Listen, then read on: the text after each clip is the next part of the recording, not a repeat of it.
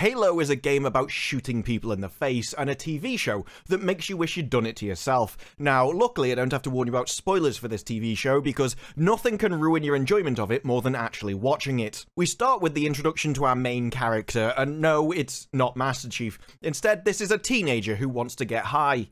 No, I'm not joking, that's the plot. Because she finds the plant mushroom ball thing that she's actually looking for, separates out all the balls, and hands them out to her friends. And of course, they all swallow it, and she doesn't. Instead, she goes for a wander in the woods, finds an alien spacecraft, then goes back to her friends to tell them to all leave. But of course, they're all off their faces by this point. And then they all get shot in the face. Every single time one of her friends gets evaporated, I can only think, you missed, mate. Because they run off as a group, and so because they're all off their face, they get picked off one by one while Quan survives, even though Quan is literally the cause of all of it. Within the first 6 minutes of the show, we've learned that the main character is completely insufferable, got all of her friends killed, and for some reason, we're supposed to have some kind of attachment to this person, but on the way back, she sets off a red flare to alert the village that, people are about to attack you, and you should probably do something about it. Unfortunately, that doesn't exactly seem to be their strong point. So the village mobilizes people on the walls, they hand out guns everywhere, and close the gates. Except they seem to have been worried about another Alec Baldwin disaster, because for some reason, none of their guns seem to actually fire bullets, it's just shooting blanks at the enemies. This is made even more obvious because the guy has a chain gun pointed at the gate. The aliens come through, he's firing his chain gun, there's loads of people with ARs, all shooting the bullets at him, it's just bouncing off the shields, it's doing nothing. These people are impossible to kill with their weaponry. And you should remember that, because the show doesn't. And because they don't care about getting shot, they just walk in calmly and blast everyone apart. And overall, the fight scene looks okay. The aliens look decent, the explosions and the effects are kind of standard TV fodder. Graphically, it's all fine. I have more of a problem with the plot. Like, it doesn't seem to matter what gun someone's using, it seems to matter who's holding it as to whether it can actually do anything to the aliens or not. Because it's a massacre, all the villagers are dying, and of course Quan here is hiding like a coward in a little basement doing nothing. She's got all of her friends killed, and now she's watching her friends and family in the village die as well. I have to say, she's really endearing herself to me with this action. Once again, they're driving around firing the chain gun, which is doing nothing to anyone. I might have found my thumbnail. Now this phase is because she's seen her dad get flipped over in a car and she's staring at him, doing nothing, and not going to help. The main character is a coward who gets all of their friends and family killed, and for some reason I'm supposed to feel empathy for this person. Her father is right outside the front door. She could run out of that door and save him, but instead she decides to go up top, up a ladder. And it gets worse, because in the bunker she's leaving are all the elderly and the children, and she doesn't care about those. She exits out the top of this building through this kind of vault safe door, and then she runs off and leaves the door open. This is a vault which has supposedly all of your defenseless, innocent people in it, and she just leaves the door open for anyone to go inside it. I mean, admittedly, the enemies can get in there anyway, but at this point, she has no idea about that. It's been 10 minutes, and she got her entire friends killed, led the aliens back to her own village, and got all them killed, and then the innocent people who are the most vulnerable in her society, she's now left unguarded, unprotected, and just the door wide open for them all to be slaughtered, and she does not care in the least. So she runs through the city and everyone else is getting shot, and at this point, I'm just hoping one of the aliens can aim. But of course, from the writer's point of view, they think they've got an incredibly strong, independent Type B running across the city, valiantly trying to save their father, even though it's 10 foot in front of her and she ran in the opposite direction. And of course, we have to counter the strong, independent Type B with a man who's a coward, running to the vault with all the elderly and the vulnerable, begging for them to let him in the door. But don't worry, because an energy blade in the back will quickly sort that guy out. Yeah, take that, patriarchy. Although he may have over-egged his death scene a bit, it was more like his first time on stage at a Shakespearean production of Macbeth. That's how we get his O-face. It's like he's still going. It's like, no, I still need to be on camera a few more seconds. And no, I'm not exaggerating. Here it is. Seriously, did we need him on screen that long? Although I do like this kid's eyes. He's like, I knew I should have chosen Type B. This is the face of every Halo fan when they realized what the show was going to do to the lore. But this is Miss Plot Armor's father, and unlike her, who doesn't care about the children, he's actually trying to save them. Unfortunately, his shoe is trapped under a van, and for some reason he doesn't just think of taking it off. I don't know. So instead, he watches the aliens open the vault, and in one single frame, shows more care and compassion for the village than his daughter has, the main character. for the entire show so far. Although his shoe might just be really uncomfortable, I'm not sure at this point. And so the Covenant opens the vault door and treats them with all the sympathy of Alec Baldwin. Unfortunately, Kwan's not there. Again. She's still running around the village doing everything except run up to her father, which was why she left in the first place. Now, I'm no expert about getting my foot stuck under a car, but considering he's just watched an entire village be destroyed, for some reason, now he can get his foot free. I don't know, he just pulls it and it comes out from underneath the truck. If all he had to do to escape is pull, why didn't he do that in the first place? Do it before all of the children get Alec Baldwined, not afterwards. Oh yeah, I suppose like daughter, like father. But either way, he gets angry, picks up his gun, which has done literally nothing to any of the aliens so far, like every other human weapon they've had in that entire village, and he just automatic fires into the guy's back, which obviously does nothing, because not a single bullet has done anything this entire time. I mean, honestly, at this point, it's like Starship Troopers, where at the start of the movie, the guns do barely anything, and by the end of the movie, those same guns will take down an alien in 3 bullets. That's basically what we're about to see here, because now Master Chief has arrived, and he's got a gun which actually fires bullets. Now, for some reason, his visor will target identify 2 people on the left of his visor, and not the 2 people on the right, and I have no idea why. Probably read the script or something. But as you might be able to see, both the Covenant Elite and the Father are all marked for death. And Master Chief decides that it doesn't matter if I've got a gun, which has range, I'm just going to sprint towards the enemy for some reason. And because her father has the brain power of an amoeba, he's completely forgotten about the alien behind him, which has wiped out his entire village and all of his friends, and for some reason decides he's going to attack the Spartan. At this point, I realized that if I was his daughter, I would have left him under that truck as well. And do you remember when I said this part of Halo was a lot like Starship Troopers? Yeah, it's a lot like Starship Troopers. And after all that, the father is still pointing his gun at Master Chief rather than the Covenant alien. But they exchange these weird glances, and they realize, actually, you're not that bad. Your guns actually shoot things at things. And then the other Spartans land, and from what I can work out, in Elden Ring terms, it's 1 Type A and 2 Type Bs. We find out that the Covenant call Master Chief Demon, but if a guy was renowned for single-handedly wiping out massive amounts of my species, I'd try and come up with something a little more offensive myself. So Master Chief's going around and he's letting off 3 bullet bursts with an assault rifle that presumably does serious damage with those 3 bullet bursts. We also live in a world in this where the pistol does more damage than his AR and everyone else's ARs do nothing, so I'm not really sure what actually controls the amount of damage that these guns do to the aliens. It really does seem to be about who holds the weapon, rather than what the weapon is. And this is where we find out they've been watching their Doom movie, as we go into first-person shooter view of the series to try and get some desperate nostalgia from the games. You know those games? The games which the showrunner said he doesn't care about at all and completely ignores, and yet put in scenes in the TV show to try and cater to those people? You can't have it both ways, mate. Either you care about the games and you should faithfully stick to them, or you can try and get them to watch your show. You don't have both. Also, as any gamer will be able to pick up, this has some serious lag. He's got a crosshair visible on his own visor, and it doesn't even point where the gun does a lot of his time. He moves the gun and it lags behind awfully. Look, I know Halo Infinite had some problems, but it didn't lag this badly. But overall, this bit's the best part of the show. Master Chief fighting aliens. What a surprise. Who would have thought that the Master Chief shooting aliens in the face would have been the best part of a Halo show, hey? Unfortunately, it's also the smallest part of the show, so, you know, blink and you'll miss it. Because don't worry, later on, we get to talk a lot about Miss Kwan's fifis. After the fight, he pulls out his pistol to finish off the Covenant alien, and, firstly, that crosshair isn't where that gun's pointing. But also, watch the crosshair and watch the gun, because they're not attached in any way, shape, or form. In fact, if you watch that crosshair,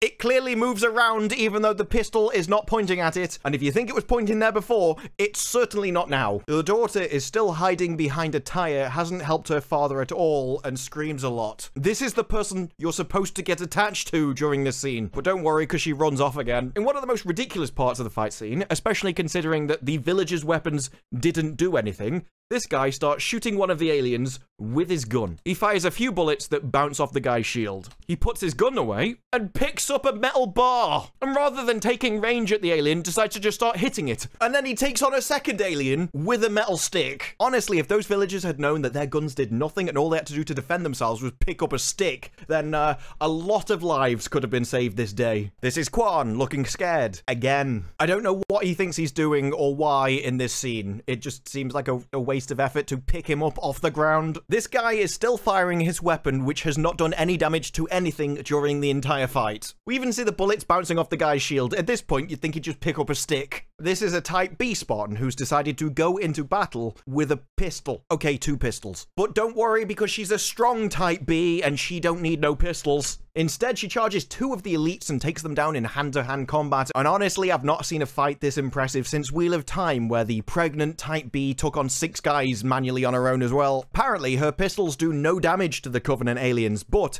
if you actually charge them and put them on the ground, suddenly the pistols work again. Although she does pick up one of their guns and use it against them, which I'm surprised we haven't seen before. At this point, a lot of the Covenant have died, and none of the humans have bothered to pick up their guns yet. Quan is running still, and when I saw this Covenant come over the hill, I did briefly think that the show might be about to improve. Unfortunately, he decides to scream in the air rather than shoot her for some reason that I doubt we'll ever have an answer to. So she runs, and she decides to hide in the kitchen, and in the distance I can almost hear an angry Twitter thread being created. But the elite rips open the door to this van, and rather than just ducking his head inside and going in the van, he decides to stick his head above the door and reach blindly into it after her for some reason. The guy would easily be able to fit through that doorway if he just ducked his head a bit. Unfortunately, the guy doesn't have a head anymore to test that theory. Possible thumbnail number 2 and 3. As far as we've seen, that's the first shot that sniper has taken. Now, rather than go out the door, which she knows is safe because she literally saw the alien die in front of her,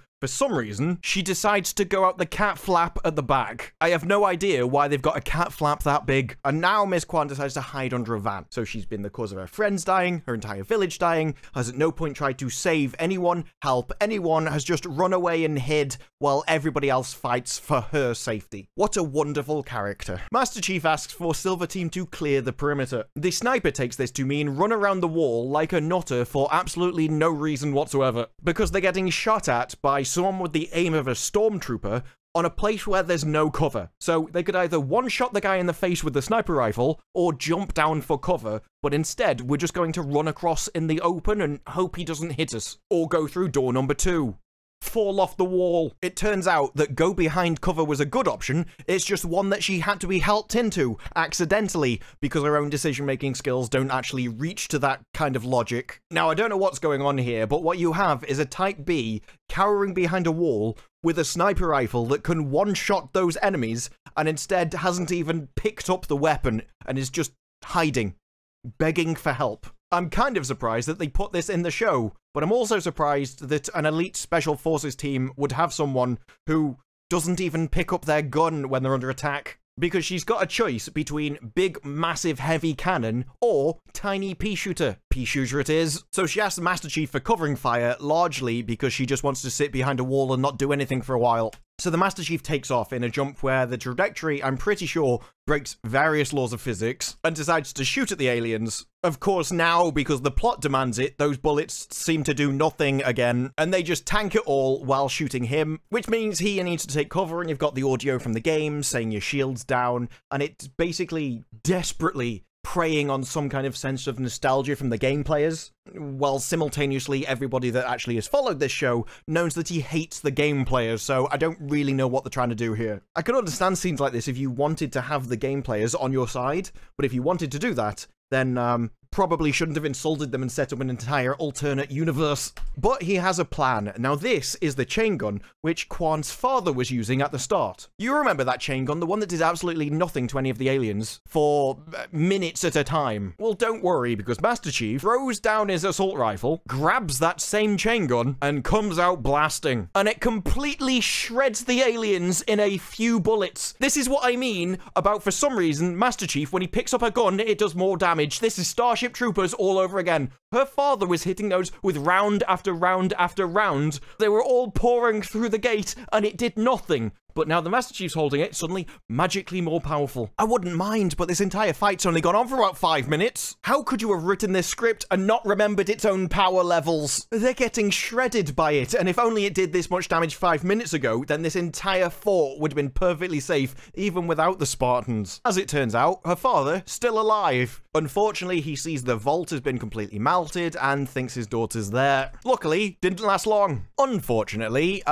aliens just seen her as well. Possible thumb number 4. So the father, in trying to protect his daughter, decides to fire the same gun which he's been shooting at aliens all this time, which has never done a single bit of damage to any of them. But maybe it might this time. Oh. But no, it's still doing nothing to the alien, even though the alien is damaged. I'd also like to point out that the father has a ranged weapon and is yet for some reason running into melee range with the deadly alien. This is a TV show based off a first-person shooter, and yet this guy has not learned any of the tactics from said first-person shooter. And so obviously the alien just bats the gun out of his hand and punishes him for the stupidity which seems to be running in the family. It was pretty cool how the sword kind of materialized in his hand though, I gotta be honest. Of course, now the Master Chief has shown up and he'd spotted the alien. So if only the father hadn't run at him and had just distracted him for 3 seconds, he'd still be alive now. And the dude takes care of business. So the father sacrificed himself for literally no reason at all ever and achieved nothing. You can get attached to characters which sacrifice themselves in some kind of noble or valiant effort,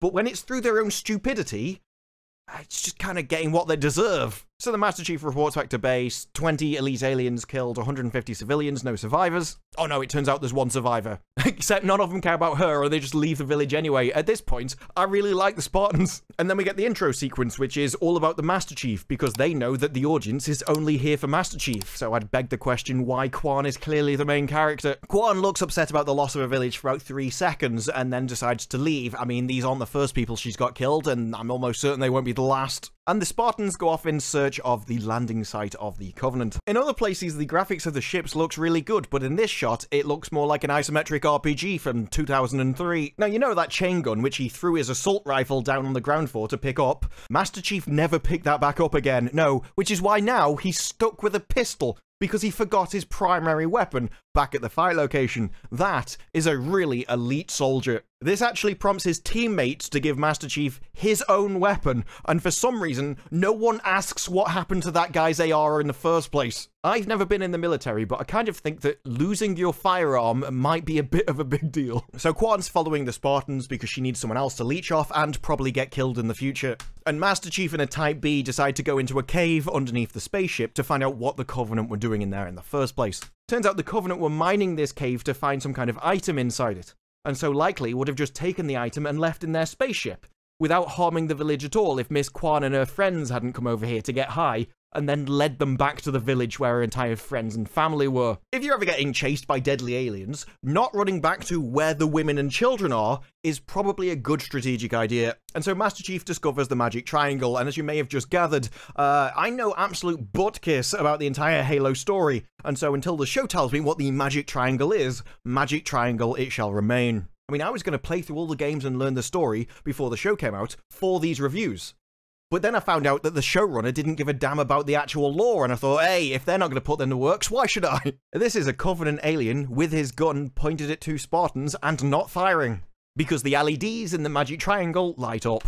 It's worth pointing out his partner sees the magic triangle light up, the entire base light up, and does nothing about it. No, she's just generally curious. Oh, look, there's lights everywhere. Oh, this is pretty. Even the alien seems pretty impressed. Then Master Chief gets some memories of him being a kid, but he doesn't know they're his memories. I don't know whose memories he thinks they are. It shouldn't take too much to put 2 and 2 together. And for some reason, at this point, Type B decides that now she should actually pull his arm off it. Not when it lit up, not when the entire base lit up, for some reason 10 seconds afterwards. It never explains why, but then the Covenant alien runs out, they chase him, he turns invisible, which seems like it would have been a benefit during the previous fight, knocks Quan over, honestly, most entertaining part of the show, and escapes into a little ship he's got hidden over the ridge. Well, she has a nice little sleep. So Master Chief tells the other 3 Spartans that they should take the alien spacecraft back to base, and he'll fly back with the device separately. And there's a bit of back and forth between Master Chief and a Type B who says, you know, we should fly with you, it's not standard operating procedure and all this, and he's just like, no, I want to be on my own, that's an order, and just basically pulls rank and alphas it. So then we get the first glimpse of the UNSC headquarters, with at its center stage a phallic object only sort of rivaled by the White Tower in the Wheel of Time. I don't know what it is about these new breed of TV shows, but anytime a woman leads an organization, suddenly the headquarters looks like that. So then we get a scene of Halsey actually watching back Master Chief's video of the events that just happened, which we don't need to see, because we just witnessed them. Of course, the show makes us sit through it all over again. Just this time interspersed with close-ups of her face for some reason. No, this entire scene is just obsessed with her face. Welcome to the leader of UNSC. She immediately opens with the fact that 150 dead people on that planet isn't a good look for the Spartans, despite the fact that they were at war with those people, and so I don't know why she cares. Then Woolsey here brags that they saved one, even though if it wasn't for Master Chief picking up the magic triangle, they wouldn't have even saved that one, so I'm not even sure why this is in the story. So they have a discussion about the magic triangle and how, you know, oh, if you tell us about the Covenant, then your funding won't go away. But then she says that Command on Earth want a friendly face to talk to the survivor. This is the same survivor that she didn't know existed until Halsey told her about 10 seconds earlier. But no one mentions that, and Halsey just says, yeah, as long as I get the magic triangle, I don't care. Of course, then it turns out that Halsey's been conducting experiments, which she shouldn't have been doing in the first place, and she really needs to end this one. Stat. And then we tell Halsey she's a genius, because in every TV show, we always have to really affirm and tell everyone how much of a genius they are, all of the time. Oh, you're conducting illegal experiments, but at least you're a genius. Those two things don't balance each other out. And then she said she's put Halsey on a leash, and honestly, I think more people would watch the show if she actually had. So what is this experiment that she's not supposed to be doing, but definitely won't cancel, even though she's been warned that she definitely has to? It's a Type B Tim the Tap Man. It turns out in this timeline, you can work out how to create humans, but not hair. Honestly, it's gonna be me in a few years. Not as a Type B, though, probably. Hey, never say never. Welcome to High Charity. Location unknown, presumably because the writers haven't bothered to think about that yet. I don't fancy yours much, mate. Okay, dude, I really don't fancy yours much, mate. So the worm is talking to the back of a chair. No, I mean that literally, he's talking to the back of a chair. And he lets the chair know that while the item was exactly where you predicted, and we dug it out, and had every single possibility just to pick that up and fly away with it in our spaceship, for some reason, no one did, and they let the Spartans get away with it, just because that's what was needed to make an episode 2. And it turns out that the back of a chair has a face. Although that face seems to be extremely covered up. Honestly, I've seen a lot of bad fashion in my time, and the other guy might be a worm, but for some reason, she's decided to dress up like a worm. Either that, or there's something severely wrong with the skeleton, and that's a 24-hour neck brace. And I mean, honestly, with expressions like that, personally, I'd just cover up the rest as well. But when she finds out that Master Chief can actually light up the magic triangle, she decides that she needs to talk to him personally, but doesn't want to leave her book behind. No, this is the plot. And he's like, I hope you read to me the book. Oh no, the book is symbolic that actually she can't leave behind her human culture, and he realizes that, and it's all a deep metaphor and a back and forth between them without actually talking about the actual subject at hand. I know that's what they were going for. It's just a really awful way of doing it. Largely because I've just met this person and therefore don't care about them. They're talking in a foreign language, which means I have to read the text rather than focusing on either of the characters, which stops any form of attachment. And also, I can't get over this neck brace for some reason, which is just distracting me from anything else. Altogether, if you wanted to make an emotional scene, you probably should have made that the centerpiece, not everything else. So the Master Chief brought Quan on board and didn't clean up her face, which honestly I think is pretty funny. He also locked her in her room. Funny Mark 2. Except now she's got to talk to Miranda Keyes, and the rest of the entire episode is downhill from here. The stupid thing is, she opens with going, oh yeah, we respected how your village stood up for themselves, and it's like, yeah, I always respect the people that I'm shooting my laser cannons at. Like, this is the person that they've chosen to get somebody on board through diplomacy, is it? This. I don't know where you learn that tactic to get people on side, but wherever it is, you should get a refund. So she pitches at Quan that basically if you say that the Covenant blew apart your entire village, and so all the other colonies need to join us rather than fight against us, then it might actually help us unify and defeat the Covenant. And for some reason, this little child, which has run away from everything and been scared all the way, flips. For no reason. They've been taken away on a ship where they have no control over, locked in a room, and now she suddenly finds a spine when she's in a bigger position of weakness than she has been at any other point during the entire episode. I don't know what this is, but this is a trope which I see in show after show after show, where the moment a Type B gets captured and is in the inferior weak position, suddenly starts acting like they're in charge. I can only assume it's meant to make them seem powerful, when actually, it makes them seem like a complete moron, and as if they don't understand the situation that they're in. She isn't in control here. She doesn't have any power here, and acting like she does makes her seem completely and utterly insane. You have no leverage here. This exact scene happened in The Witcher and The Wheel of Time, and it doesn't make any sense to act like this. And she's like, what if I tell everyone that the UNSC wiped out my entire village? I'm like, well, you couldn't, because they're going to record it, and if you say that, they just won't broadcast it to the world.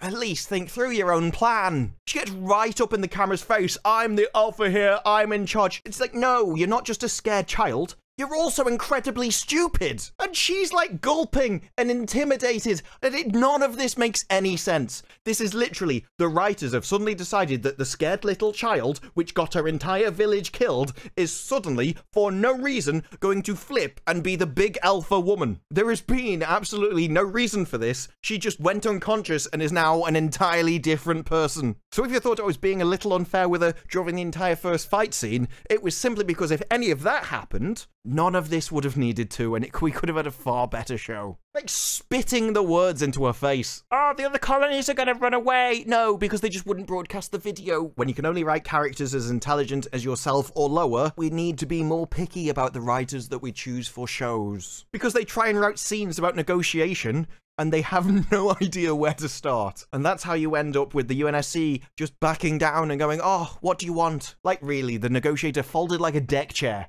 Almost immediately, just because somebody got in their face and said something to them, where the decent response was to laugh in her face. Like, oh, I want independence for... Independence for who? You already got all of them killed. Then she immediately breaks down and cries. Like, does she not realize they've got cameras? So if she thinks she was putting on an act to act big and tough for the hologram, they can also see this. Meanwhile, Master Chief is staring at the magic triangle. We have a bit of a CW moment where lights start moving around in the shape of a human body, and they start shouting out random scientific words, which you'll recognize, but probably will only have a vague understanding of what they mean in order to attempt to make them seem really intelligent, while at the same time providing the audience with zero information about any of it. Yeah, apparently his lymphatics are ignited.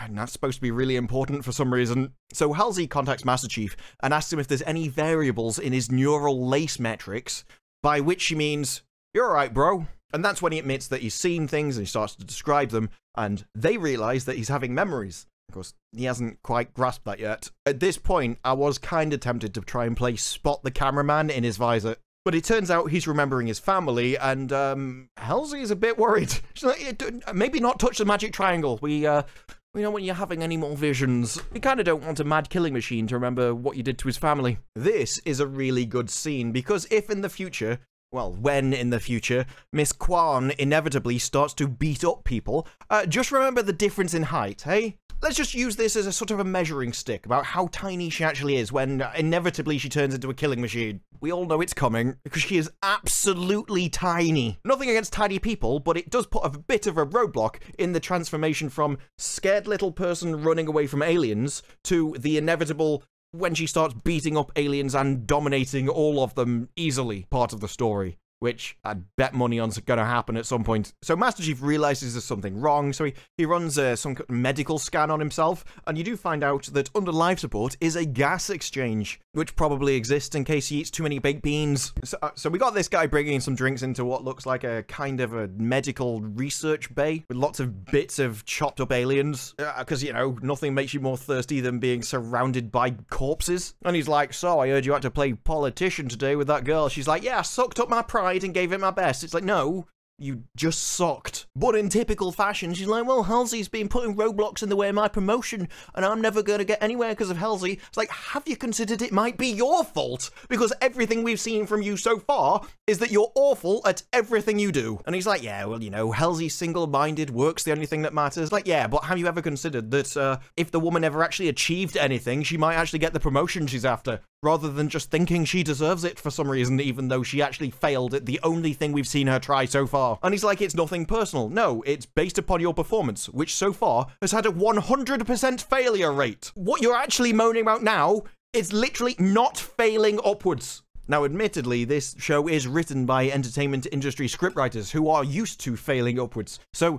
maybe that's just how they think the world always works. I'm not sure. But she says, I guess they're not going to give them independence. So what's the plan now? And he says, despite our best efforts, she succumbed to her injuries and she didn't survive the flight back. You didn't order an Order 72? I don't know why they can't just say as an assassination. This is meant to be a military organization. Surely you've got the stomach to actually say it. And he comes back and he kind of gives the, it's for the greater good argument, and she's very annoyed. Meanwhile, I'm just sitting here grinning like a Cheshire cat. She got away with it in the first place, and now they're like, yeah, well, we've met you, and after meeting you and talking to you for 30 seconds, we want to kill you as well. And I'm like, yes, they agree with me. Honestly, at this point, UNSC, I'm all on your side. Let's get this done. I've heard the other reviews. I know what other people think. They say this show sucks, but if we can get this done, we can save it. We can actually save this show from disaster. All we have to do is get rid of the main character so that we can have Master Chief as the main character in his own show. And she tries to guilt trip the dude, but I think he's right.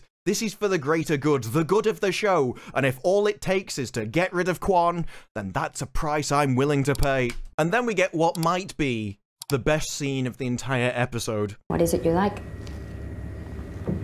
Nuts. He said it, not me. And then she asks him if he ever takes his helmet off. And of course the answer is no.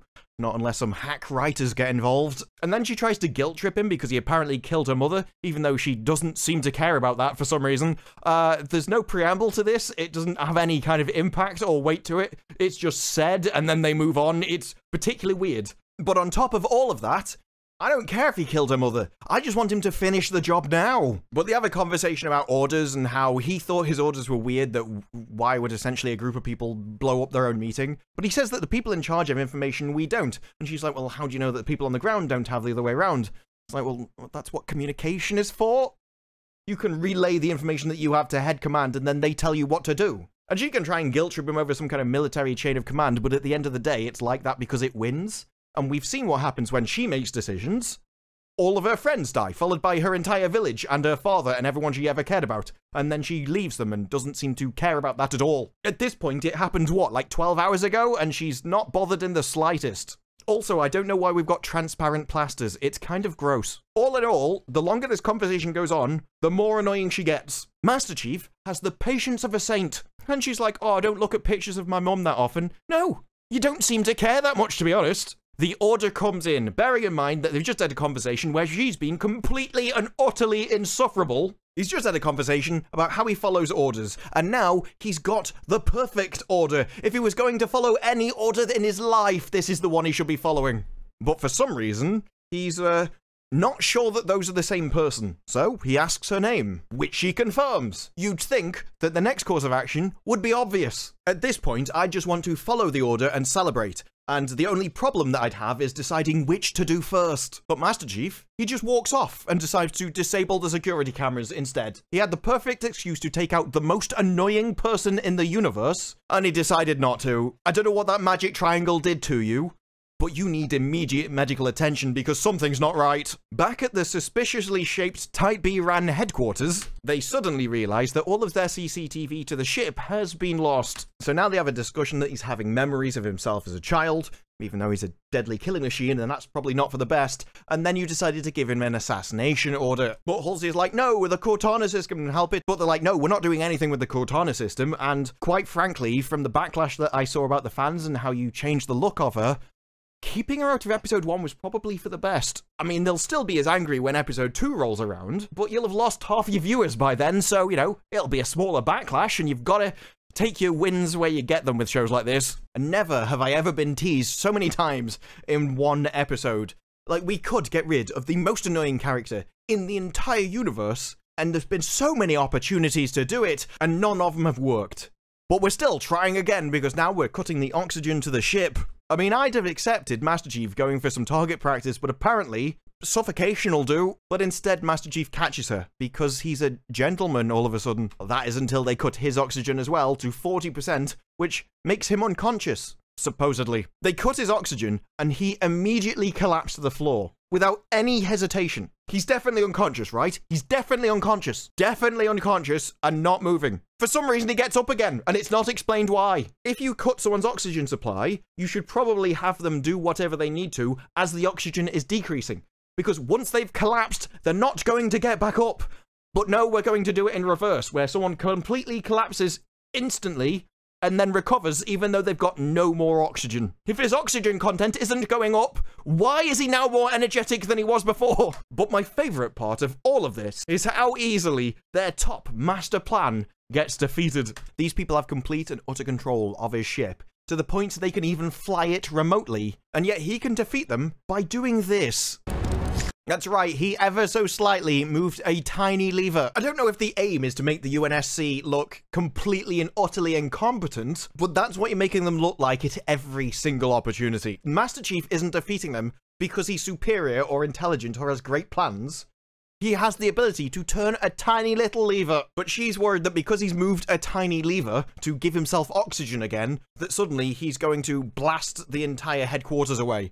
So she decides to mobilize the entire army and blow his ship away first. And then we have a bit of Type B on Type B violence, where apparently just kind of offering a suggestion is questioning an order, and that means you're going to get demoted and attacked and all this kind of stuff, because the person at the chain of command is a complete lunatic, which, you know, this is a bit of a weird stereotype, considering I thought this was what you were supposed to be fighting against.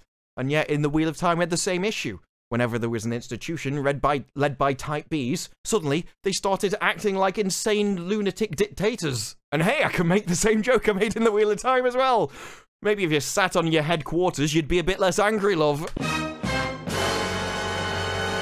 Now this is interesting because we get the Spartans putting their suits on, and if you remember the trailer, we actually got to see each of the individual Spartans because they were so proud of the people inside the suits. Not this time, though. We don't get to see any of their faces at all. In fact, just as it's about to show their head, they cut away from it, deliberately, and only show it you when their helmet's on. But don't worry, it's not because they've changed their mind and are sticking to the law. They're just saving that to break it later on. Just out of interest, if you saw the three of these people walking at you down a corridor, which one would you be most intimidated by? Just a thought. But Halsey has decided to throw her weight around, and she's in charge of the Spartans, and they'll just follow her orders rather than the person in charge. And she says, no, you're actually going to bring in Master Chief without harming him. Probably largely because she wants to find out about the magic triangle, but it's not like she can tell her commanding officer that. They even go so far as to say if any friendlies try to harm Master Chief, then they're not friendlies anymore and you should shoot them as well. At this point, I'm not really sure what the plan is, considering you're in this headquarters and there's only 3 of you. You've just given them orders to go against the entire base. Kind of feels like you need a more complicated plan if your aim is to take on the entire base. And when I say the entire base, I mean there is a lot of them. No, really, there's a lot of them. Now, for some reason, the most annoying person in the entire universe has decided to get even more annoying by threatening Master Chief with his own rifle. The last thing she's aware of is that he saved her life from suffocating, and she's decided to try and shoot him to pay him back for that for some reason. And she's like, I will kill you. I don't even understand why this is happening. She spent that entire first section running away from everybody, and she could have picked up any gun then and done anything, and she was too scared to do it. But now all of a sudden she's Lara Croft and she's more than willing to take on an armored guy, which she saw take down every single alien that she was petrified of before, and has also saved her life multiple times. Logical consistency and character development, not this show's strong point, but Chad Master Chief basically goes, shoot me then, you're not going to get through this armor, and then commits sacrilege. And at this point, the music's kicking in, everything's big and impressive and astounding, and this is a huge moment for the series, when to everyone else it's an abomination and should never have happened. Da da da da! He's got a face, and he shouldn't do. The only response I wanted from her at this point is, ew, put it away. For some reason, she was going to shoot him before, but now he's got a face, she doesn't want to shoot him anymore. It's never explained why. He's like, if you want me dead, you'll have to aim up here. Her response should be, okay, bang. But that's... What? She wouldn't change her mind. What's even going on anymore? She doesn't even make a joke. You could be like, oh, I don't know how you fit those ears in that helmet. You could have said anything. They're like, what just happened? I think he took off his helmet. And they all look really shocked. Like, yes, because it's never happened in the games, and so it shouldn't have happened here either. And she's like, what are you doing? He tells her that if the ship lands, they'll execute her, and so she lowers the gun. And it's like, well, what did you think you were doing doing before. This character is incapable of thinking 2 seconds in front of her immediate position. And she's like, what, they told you this and you decided to help me? And I'm like, yes, I can't believe it either, love. And I'm regretting every single second of this show. And then we get this. Why would a Spartan do that? I don't know. Nor do I. I don't care if the magic triangle has suddenly given you fifis. She's incredibly annoying. That should just be enough. But either way, she decides to lay down the battle rifle and give it back to him. And now it's his perfect opportunity to deal with the situation. And as far as I see it, this is his last chance to redeem the entire episode. And he can tell he knows it. Instead, he kicks it back to her. And in that 1 second, the episode went to a 1 out of 10. Now, one of the Spartans has brought a sniper rifle to a situation that they know will at most be 2 meters away. But they realize they need to get rid of the autopilot, so he tells her to go to a panel and pull out the cables. Now, she doesn't know what the FSS is. All she knows is cables. But for some reason, decides that those clearly done cables on the right-hand side aren't what he's talking about, and she decides to start pulling on those tube things for some reason. She's still pulling on the tube things, and apparently they're stuck. You've got a guy over there in power armor. Maybe it's a job for him. And the guy with the super strength tells her to work faster when she's saying, I'm physically incapable of pulling out these cables because they're too strong. This is like if she walks into a room with a jar she can't open, and rather than just opening it, you just start screaming that she should do it faster. I don't know what it's supposed to help. But she realizes she's too weak to pull out the cables.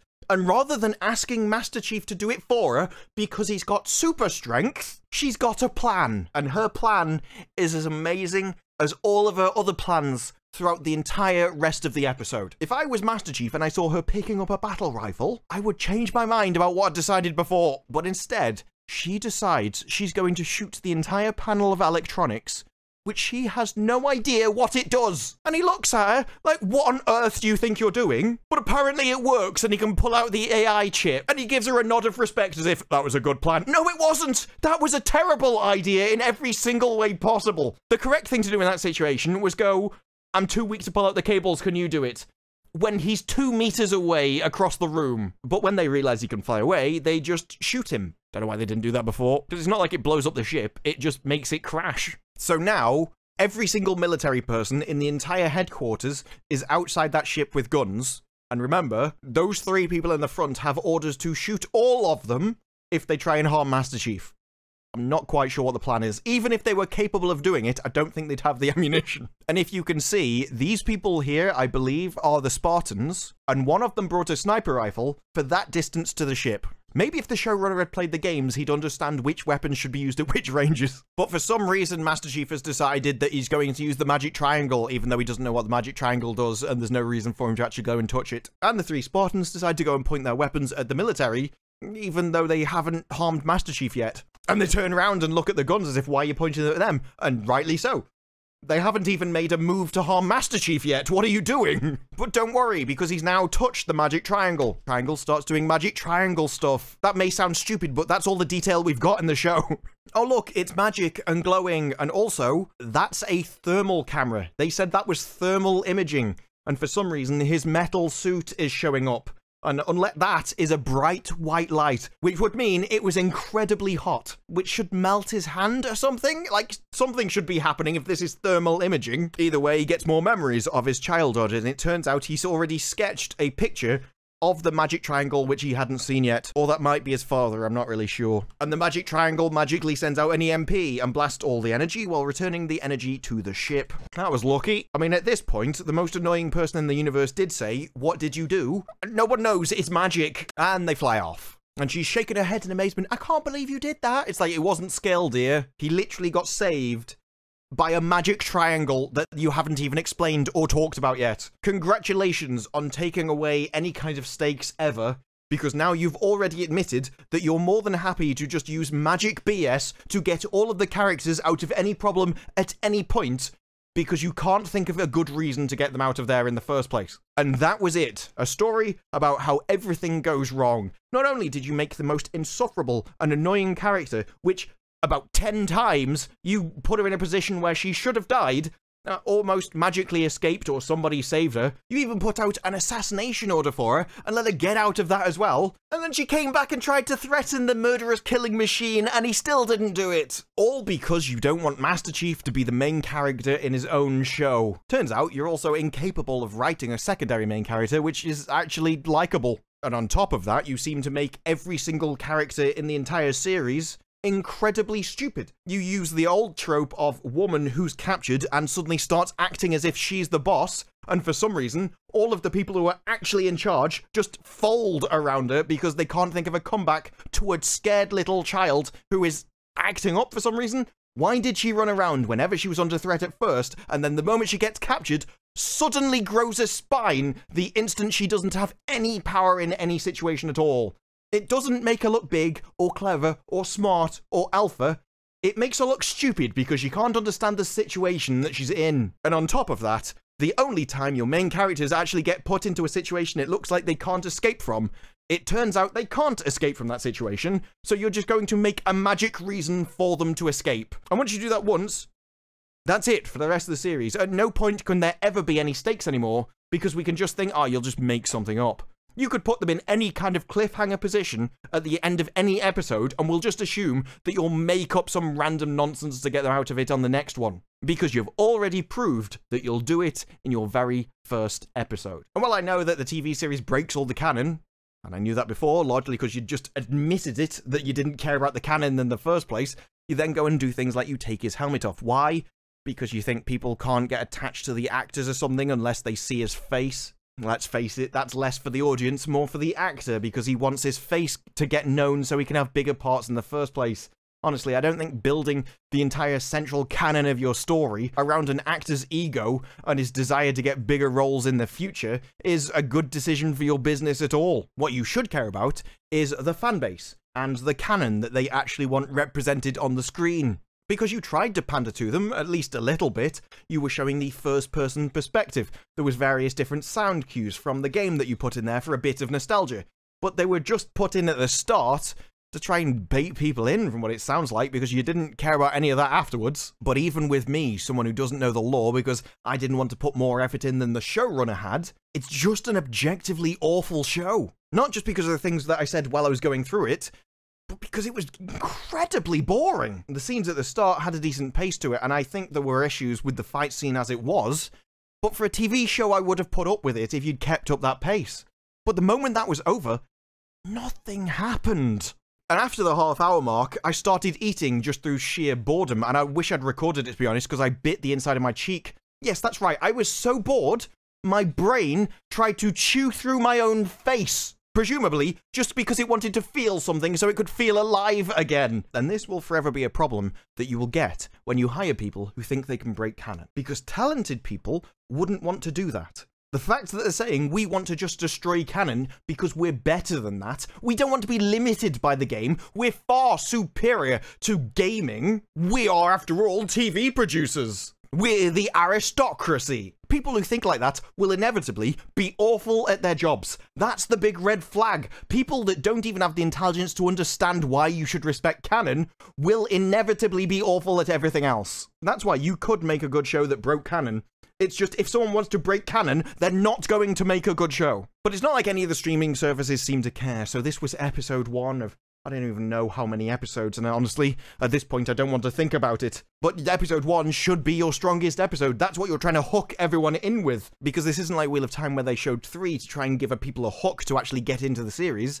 They thought this would be enough. And if this is your strongest opening episode, and it's downhill from here, where on earth are we going to end up? Quite frankly, I don't think it bears thinking about, and after spending all the time making this one, it's certainly not one I want to think about now, so I'm going to put it over to you. What are your thoughts? Let me know in the comments below. Like the video if you like the video, subscribe, more reviews like this in the future, and I will see you in the next one. Bye-bye.